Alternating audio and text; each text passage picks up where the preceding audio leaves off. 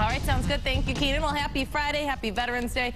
Happy 11/11/11. Big day today. Well, if you're getting ready to start your commute, things are looking good. At least we don't have any problems to start off your morning drive out on the roadways. We are accident free right now. That's a good way to start things off. And if you're traveling 96 eastbound lanes here at Wyoming, just want to let you know about some weekend construction, which actually is going to be in place today only. And this is at Wyoming. You'll find a single lane closure from 9 a.m.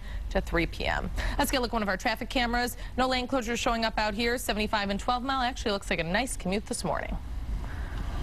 Well, as we celebrate Veterans Day, some hopeful news for our nation's unemployed vets and troops. The Senate has unanimously passed a bill to help them get back on the payroll. 7 Action News reporter Kim Russell is live to explain. Now, Kim, this provides major incentives for employers.